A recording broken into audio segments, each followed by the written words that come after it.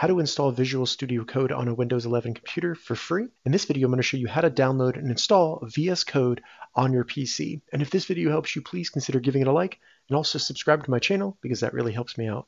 So to get started, we just need to open up a browser and navigate to the official website for Visual Studio Code, which is going to be code.visualstudio.com. Check the description. I'll have a direct link down there. Once you get here, simply select download for Windows. If you want to download it for a different type of device, select download in the top right and it'll give you options for different devices.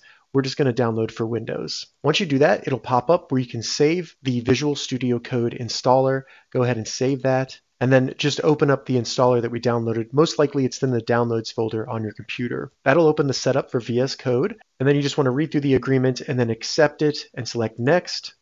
Then I recommend leaving the destination folder for it default, so select next. It is 405 megabytes, just FYI. And then select next for the start menu folder.